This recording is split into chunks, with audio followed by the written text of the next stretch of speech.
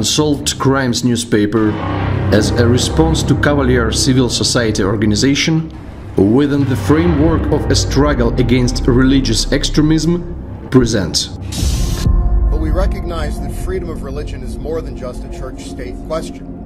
It's a question of advancing conversation and dialogue in the world. Joseph Grieboski, President and CEO of Grieboski Global Strategies. Founder and Chairman of the Board of Directors of the Nobel Peace Prize-nominated Institute on Religion and Public Policy.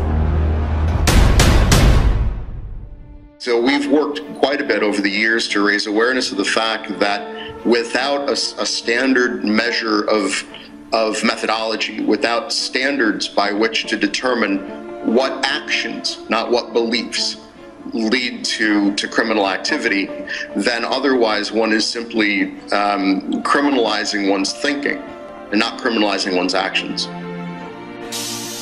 Alexander Dvorkin, Vice President of Fecris, activity is regarded by a number of experts from Europe and Russia, in general as an extremist one.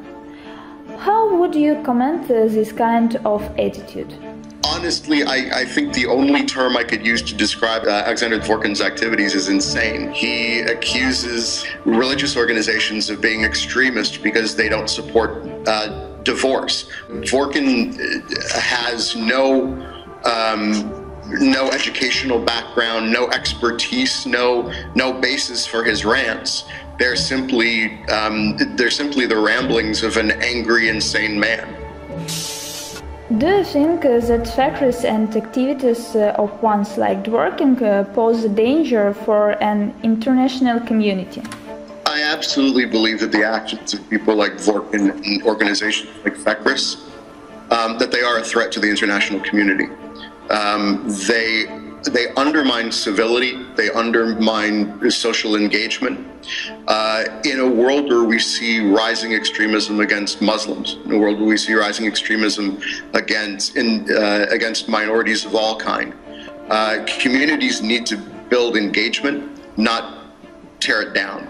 And what Fecris does is spreads insecurity, it spreads lies, it spreads xenophobia. I think it's important for there to be a public display of all of the evidence committed against people and institutions by Fecris. You know, as I said in a response to a previous question, in the 21st century we live in an age of information. It's important, though, that the information that's out be information that's valid, verifiable, reliable, and true. Then that's a fundamentally important project.